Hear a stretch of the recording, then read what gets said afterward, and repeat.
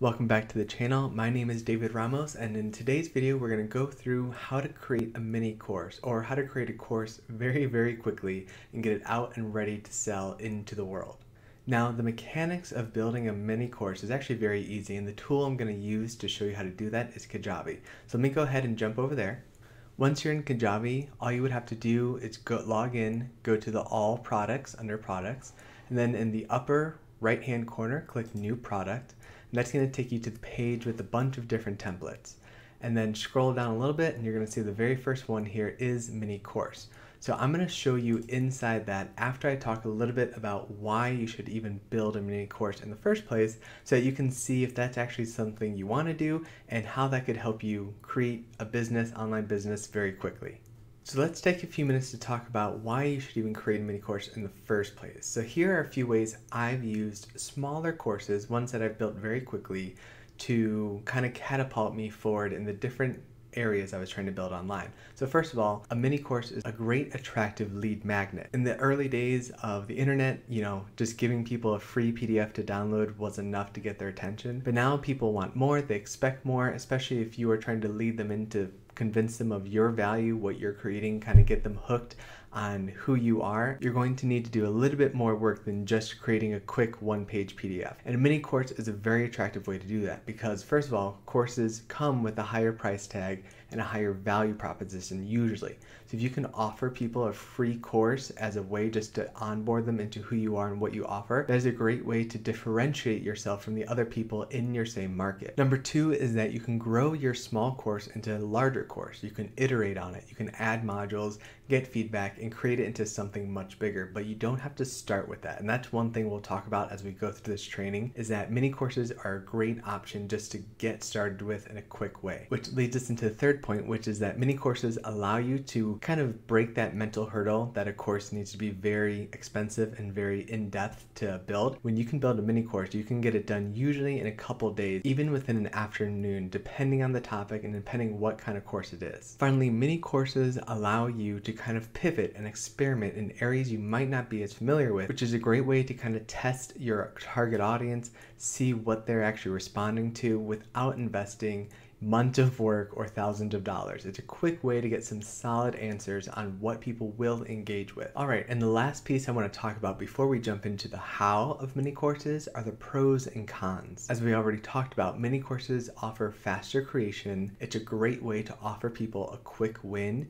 You get to put yourself as an expert or as a voice in a new field, one you might not already be well known in. And finally, it's an easy and attractive way for people to find your brand and get involved. All of those are solid pros on why mini course might be right for you. Next are a few cons I want you to consider. First of all, you're likely going to make less revenue because mini courses are typically priced lower than full courses. So if you're thinking of creating a mini course as kind of a pillar product for your brand, I would probably advise you against it because mini courses are meant to play kind of on the edges of what you're building, not as the centerfold. One interesting thing to note is that depending on the type of mini course you're creating, the workload could be similar to a larger project. So if you're considering where to invest your time in, if you're looking at a mini course that's going to take you 1 to 2 months to create, I would probably advise you against that also, because you want a mini course to get you answers very quickly, within a week or two max. It shouldn't have to take you an entire quarter to create it. And finally, the last con is that a mini course is still a course. So it requires marketing, it requires back-end support, it requires you to enroll people, to get those systems up and running, and then to respond accordingly. This is one of the reasons people love courses, is because it offers them really in-depth material and an opportunity to talk to the creator usually. But on the reverse side, that's also why it requires more work on those who create them. So some things to keep in mind as we go ahead and jump into how to actually create a mini course. Step number one is to choose a single, simple, actionable topic. The whole idea here is that you want to offer people a quick win. So when you're thinking about what people will take away from your course, think about phrasing it like, by the end of this 45-minute course, you will be able to blank, or you will have a blank. You want to make it crystal clear for the customers what they're going to be able to take away after engaging with your mini course. Let me go ahead and show you 2 quick examples of what I mean. On the screen here, you're seeing inside my course called Write Your Book, which in it I have 5 different steps which take people from just a simple idea of what they might want their book to be to actually having a published book on Amazon. Now, when I was first starting this, I actually began only with the clarifying your idea as a mini course to get people interested in what this could do for them. So when I click in that specific module, this is what the mini course used to consist of. All it was helping people go from a vague idea of what their book could be to at the very end, they had a clear, concise sentence that defined what their book was, who it was for, and how and why it was needed in the market right now. This clarity piece lays the foundation for everything which comes after, such as outlining your book, actually writing your book, and then doing the marketing and so on. So I knew that if people could get this piece, it would be a great pivot point for them to continue into my brand and so on. Another great example of a mini course, or at least something that's a little bit smaller and more focused, is the Perfect Proposal course by The Future. As you can see, it's priced a little bit less than the other courses on this page, and that's because it's not focused on some grand art topics or on the whole freelancer profession. It's narrowed in on just that proposal part of being a freelancer and how to get that right. By the way, The Future is an excellent course creator, so I would definitely recommend you go check out. I have a link below. Just see how they shape their courses, how they bundle them, how they price them. I think if you're in the field of creating courses, they are a great resource to study and model after. The next step I want you to be conscious of is narrow down who this mini course is actually for, or dial in your who. One good question to ask during this time is, what kind of person stands to benefit most from getting this skill or item? A few more questions you might want to consider when trying to narrow down that who figure is, have you ever bought a course like this? If so, why? And if not, who has? What kind of person is going to spend money on this course, or would be so interested that they would spend money, but you're offering it for free? Question 2 is, what problem are you solving? And this is a cool little sidestep question. How else do people solve this problem currently? Because if you can show them a better way to solve the problem they're already solving, that could be a really great way to market it. And finally, what will this mini course lead into? So in terms of your brand and your marketing, is this mini course leading into a bigger course, leading into consulting? Where does it fit into your online business? One related resource I definitely recommend for narrowing down your who is this article by Neil Patel called How to Create and Reinforce Your Buyer Personas. This is, like a lot of his articles, very long, very in-depth, and I definitely recommend you read through it because he has some great gold nuggets in here that are going to help you really identify and avoid some of the common mistakes when you're figuring out who your initial customers are. All right, and step number 3 is to jump right in and create your initial course. Now, there are a lot of ways to do this, a lot of different templates you could follow. One that I personally really enjoy is the Wiggins theory of backwards design. I know most people outside of the instructional design world have probably never heard that term or theory before, but basically it breaks down into 3 different pieces: the results, the evidence, and the plan. The results phase is thinking about what do you want your student, your customer, to be able to do to accomplish by the end of your course. Then the evidence piece is, how will you know that they can do that? What can you show? What can you have them build? What can you have them do to prove that those results are evident? And finally, plan. So basically reverse engineer your course to make sure that it provides the evidence and leads to the results that you're looking for. You can get a lot more information, a lot more scientific, if you actually jump into his book called Understanding by Design. I have up on the Amazon, I'll have a link below.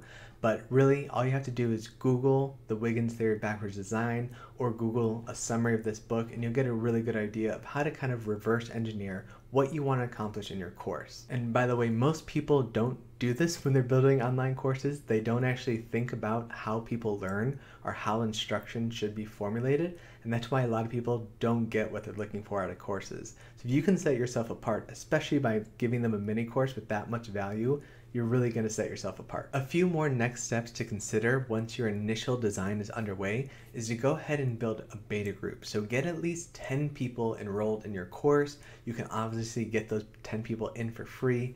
It's okay if they're family members or friends. It'd be better if they are close to who your ideal customer actually is, so they can give you real, useful feedback. Not just, hey, this is a good course, but more like, hey, this is where I'm getting stumped, or it would be great if you would add blank, which leads into my favorite word, which is iterate. So a course is not stagnant. That's the beautiful thing about building things online, is that it makes it very easy for you to change and evolve them over time. So if you're running people through that mini course and a lot of people are getting stuck or they seem to have the same question, it's easy for you to go ahead and add in content on the same thing. If they're going through it and they're saying, hey, this last piece doesn't really help me solve my problem, go ahead and take it out. A mini course doesn't have to be any certain size. It can be whatever it needs to be in order to accomplish your target result. And finally, don't let your mini course just sit there stagnant. Make sure you're taking the time and the energy to market it and share it. Get people in, get feedback, and then figure out how you can use it better to lead into everything else you want. Now, back in Kajabi, let's go ahead and jump into the mini course and see what it actually looks inside. So this is the back end view of a mini course in Kajabi. If you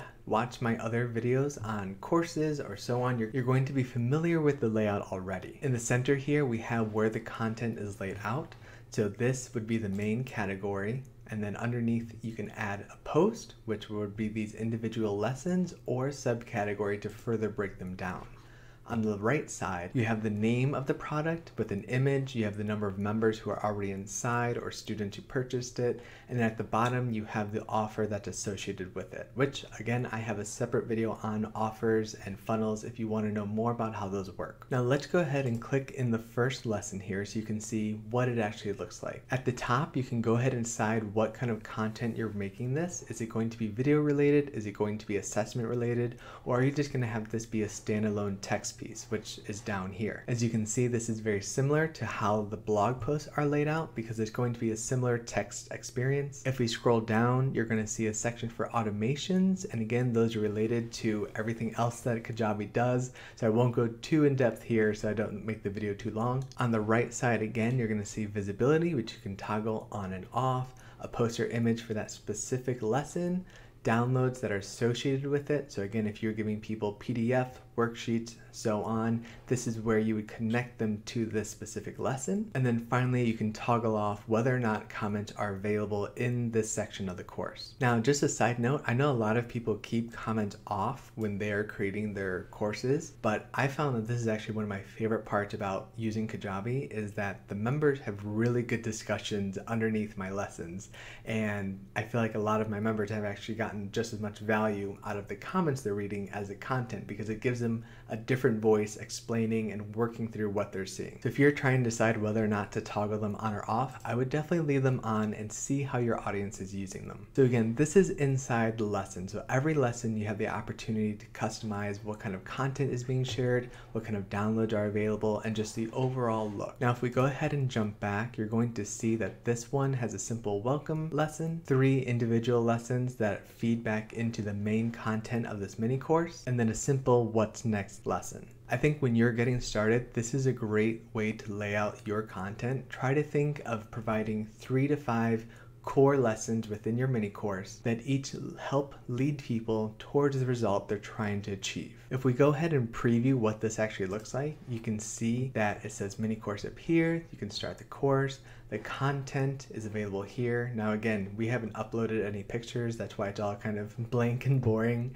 Over here, you can see a progress bar to show them, and then the instructor, which again, I haven't filled out, so it's all very simple. I'd remind you that 100% of what you're seeing is customizable. What I usually do is get rid of the bars on the top and the bottom, make all this very pretty, very easy to use, and Kajabi makes that very easy to do. So again, if you haven't watched a lot of my other videos on using Kajabi to actually do that, a lot of the design factors are very easy and they cross over a lot. So I'm not going to go into too much depth on those because I've already done them, and I want to help you focus on the actual mini course idea within this video. Now, the last thing I want to bring your attention to related to the mini courses within Kajabi is how to link them to the corresponding funnel, or how Kajabi calls them pipelines, to help people actually get enrolled in your mini course very quickly. All you would do is go ahead and click on marketing and then new pipeline, and it's going to take you to a page that looks like this, where you can choose how you want to lead people into your mini course. So that OVO letters there, that stands for opt-in,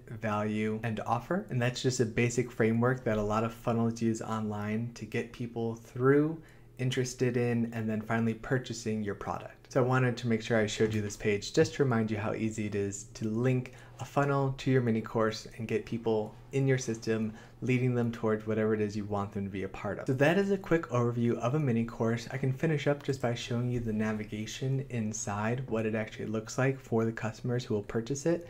As you can see, we haven't uploaded a video or an assessment or a picture, so all of this is very simple right now. But as you can see, the people can mark it as complete. They can move from one lesson to the next. You can see the text that you added here. When you add a download, you can choose for it to show up over here usually.